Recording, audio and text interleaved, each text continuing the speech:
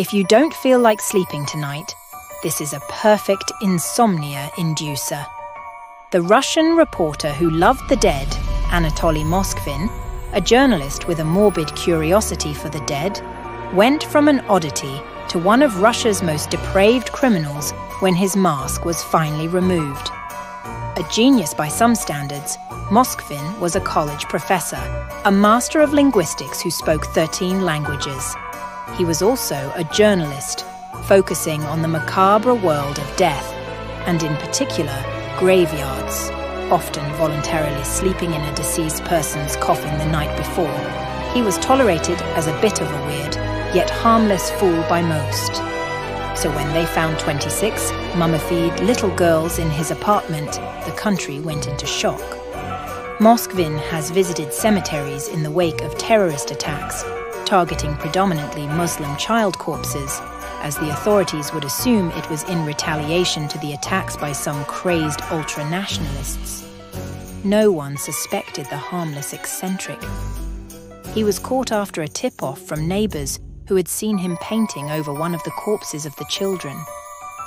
It was found that as well as engaging in necrophilia, Moskvin had been embalming, preserving, and dressing up the dead bodies.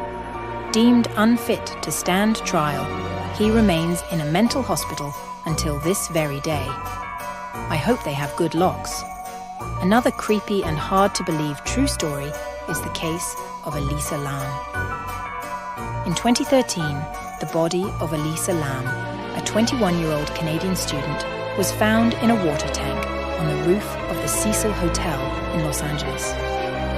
What makes this case particularly eerie is the surveillance video released by the police showing Elisa behaving erratically in the hotel's elevator just before her disappearance.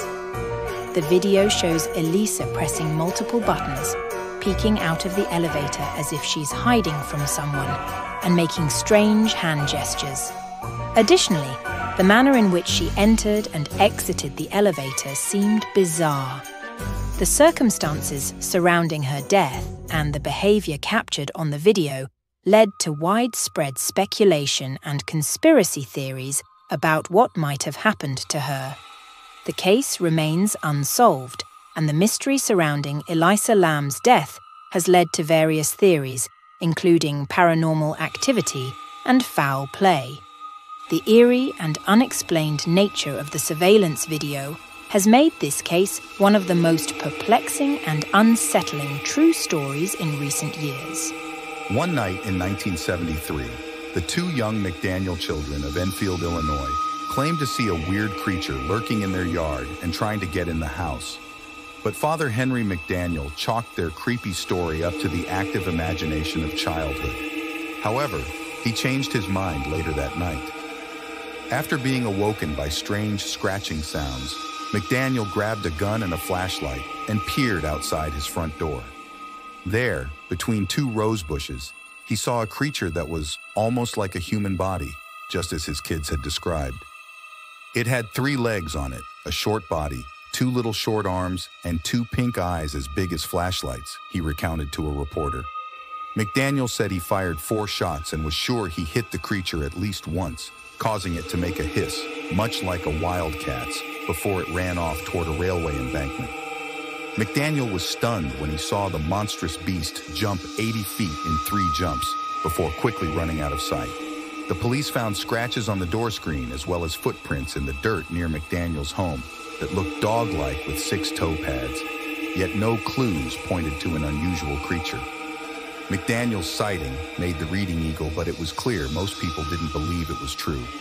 It didn't help that a 10-year-old neighbor faked his own eyewitness account of the beast, only to later admit that his testimony was a prank against the McDaniels.